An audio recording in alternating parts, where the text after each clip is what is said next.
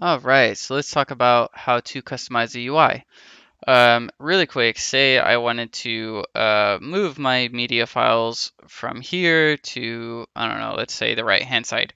What you can do is hold down on your mouse and click and drag, and now you'll see these icons appear. So here, if you hover over these, they tell you where it's going to be displayed, right? And or you could just simply move it here and do the same thing.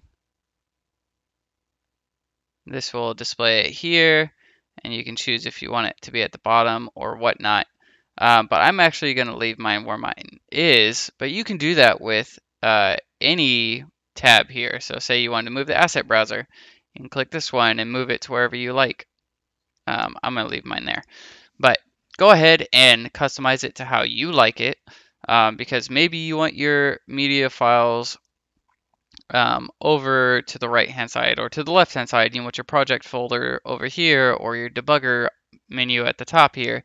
Customize it to how you think is best for you, because ultimately that is the goal, is to make it what's best for you. All right, and that's just to show you how easy it is to customize the AppGameKit. And I'll see you guys in the next one.